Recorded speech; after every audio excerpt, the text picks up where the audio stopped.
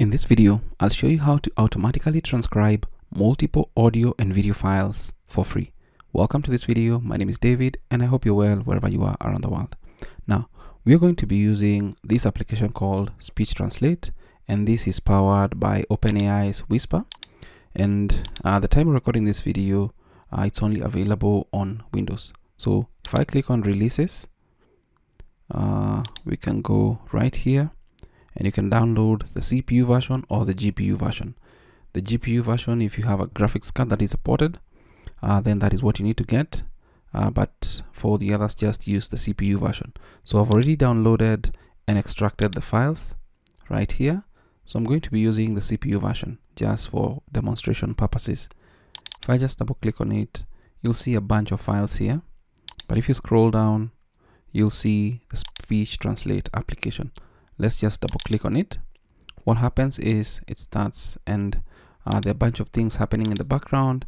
It's checking out for an update, and then once it checks for an update, if there is none, then it opens up the interface. So here we are. The first few options you need to do is you need to configure the mode. What do you want Speech Translate to do? Transcribe, translate, transcribe, and translate. Really depends on what you want, but for this video we're just transcribing. And then the model that you want to be used, and you can see the different options when you hover over this section. I'll go for the base, and then if you'd like to do a translation, that is depending on the mode you've selected, then you can decide to use whatever engine that is available: English, Whisper, Libre Translate, Memory, my memory translator.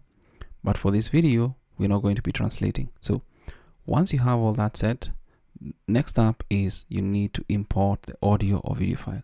Now, please remember that you need to set this before you import, because once you import your files, it starts to automatically transcribe. So I'll click on import audio or video and then navigate to the folder with the files that I want. So for example, I can say, let's go look for video files, and then let's see, what can we do?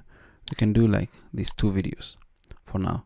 So and you can also select all files so that you can pick out the audio and the videos all at once. But for this, I do have video files and they're already selected. Let's click on open. Once I do that, they begin the process, and you can see the command line interface shows the file that is being transcribed, and so on and so forth. So we'll give it a couple of seconds. I don't think these files are really long for that to take so much time, but you can do this and let Speech Translate do all the transcribing in the background, and what is going to be produced is an SRT file and a text document. So our first file is done, and you'll see that notification here, and you can see now that it's on to the second file here. So looks really good. I believe it's super fast because some of the files here about give or take 4 minutes each. So it's really fast for this particular demonstration.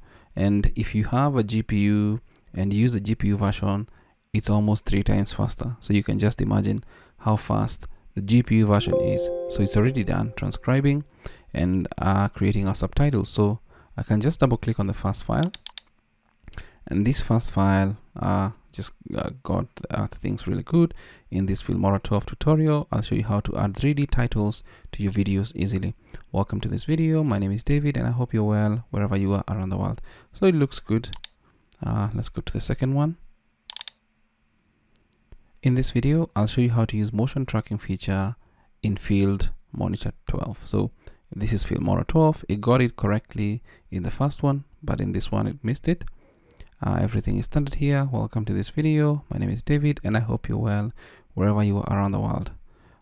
So I feel it looks good, just some minor tweaks here and there, but the text documents, this is what they look like.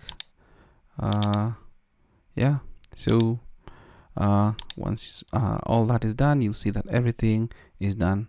This took about 32 seconds, more or less like the other file up here. Yeah, I think they took almost the same time because of how long they are. So that is how you can easily and automatically transcribe multiple audio or video files using Speech Translate. I hope this tutorial is of value to you. Thank you so much for watching. And until next time, stay safe and never stop learning.